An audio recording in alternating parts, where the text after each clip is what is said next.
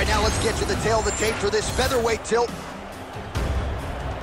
Here's Bruce Buffer. Ladies and gentlemen, this fight is 3 rounds in the UFC featherweight division. Introducing first, fighting out of the blue corner, presenting the former UFC featherweight champion, Aljamain Sterling. And now introducing his opponent, fighting out of the red corner, Calvin Kattar. You ready to fight? Ready? Let's do it. All right, here we go with round 1, and here is Aljamain Sterling. He has been a prolific finisher, but most of his finishes have been of the attritive variety, not in round 1. Breaks his opponents down before eventually getting them out of there. We'll see if Aljo can get off to a good start tonight. Oh, my goodness, what a kick. How about the switch kick to the body by Sterling? Looking for that left hand, not there.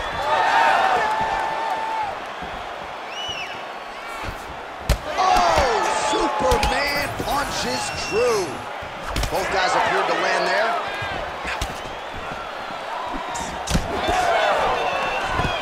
All right, so there it is, and the first takedown comes pretty early. The boxer felt good about his takedown defense coming in. He is unable to stop the wrestler's first shot. It's one thing to train with all of your partners and they give you a feel, but there's nothing like being in there with the guy. This guy's a high-level wrestler, and he showed that with that beautiful takedown. He passes the half. A lot of top pressure being applied here as he works out of side control. Man, isn't it fun to watch this dude work on the mat? Now he's looking arm triangle on the opposite side. When he goes to finish, look, he's got it locked. When he goes to finish, he has to pass his body all the way to the opposite side, drop his chest to get enough pressure to finish his technique.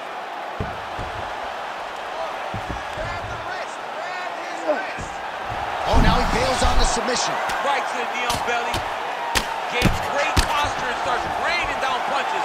If his opponent does not move, this fight is going to be stopped.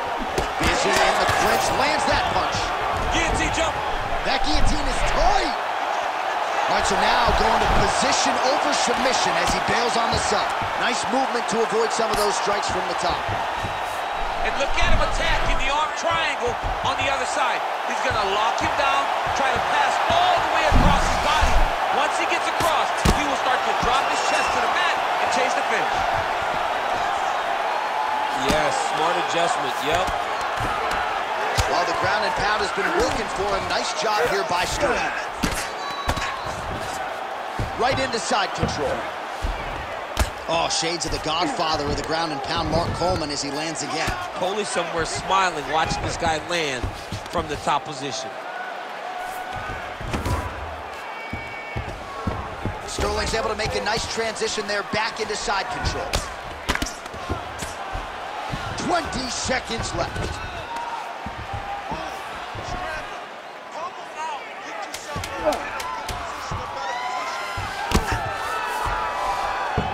Round 2 next. Hey, stop.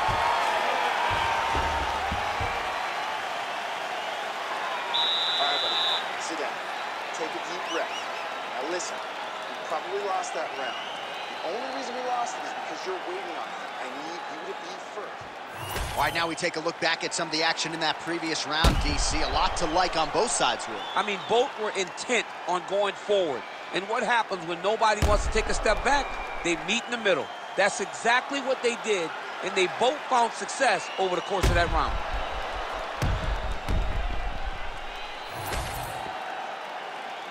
You ready to fight? You ready? All right, round 2. The left punch is true, now the right hand. Nice spinning attack there, able to land to the body.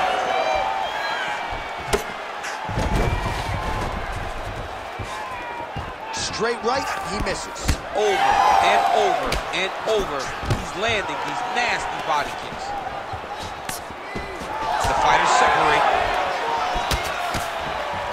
What a beautiful jab landing there.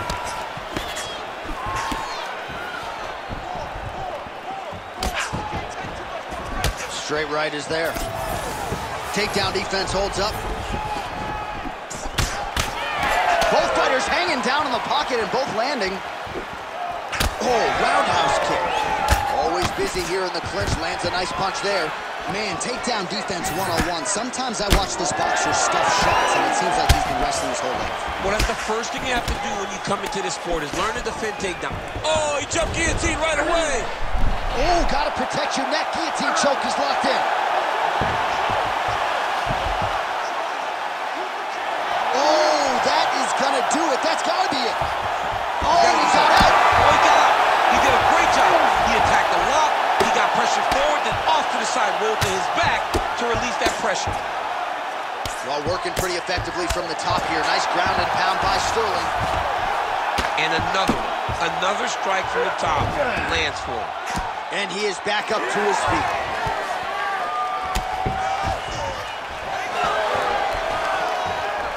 Just out of range with that left hook. Man, that's a stinging jab. You can tell he's been boxing his whole life. Yeah, and I mean, it's popping over and over. He's throwing it. And he's a boxer, so he throws it from a little bit of a different stance. So it's not something the MMA fighters used to see. Now his opponent in a world of trouble. Such a sneaky head kick. He did not recognize it was coming high, and now he's got him hurt bad. All right, well, he rocked him pretty good, but didn't sort of smell blood in the water, and now his opponent's back. I mean, blood's in the water. You gotta go get it. You gotta go find the finish. You cannot let him off the hook like that, because now he will be motivated to try to go and hurt you as you hurt him. Oh, he lands another strike to the body, really starting to connect on a lot of shots to the midsection, and these will take their toll as this fight goes into the latter rounds. Clean punch. Oh! Huge kick to the head. Final seconds. And that spinning kick out, it's home up top. Shot finds the top. Oh, what a way to end the round. Saved by the bell. He got stung by a huge shot right before the horn. And now, a little bit gingerly, he makes his way back to the stool. And he's only got 60 seconds to recover here. So we'll see if his corner, physically, mentally, can keep this fighter in the fight.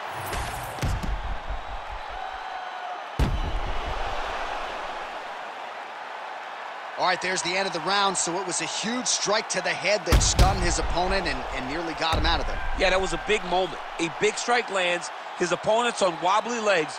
That is exactly what you want to see as you're walking back to your stool. Your opponent staggering back to his corner and being hopeful that he can get it back together before the start of the next round. Third round underway. Oh, nice punch there by Sterling.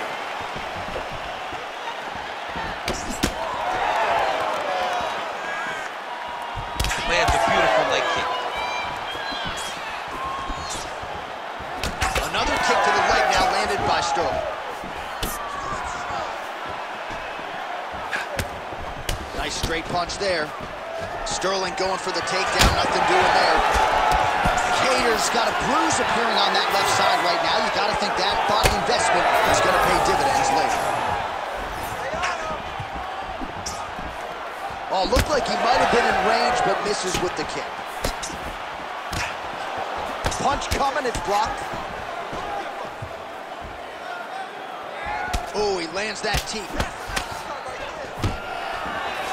Takedown defense is there. Oh, Superman punch is good. You can tell he's been working on that. Well, new round, same result as he continues to punish the body yet again, just as he did in the previous round. The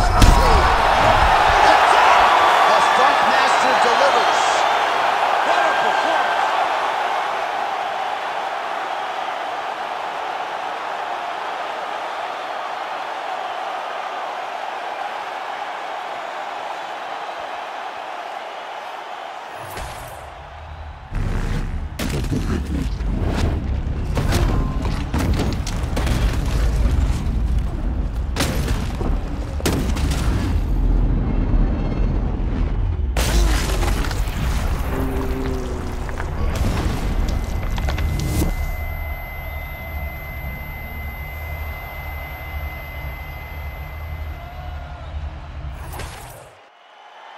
we send it inside the octagon to Bruce Buffer for the official decision.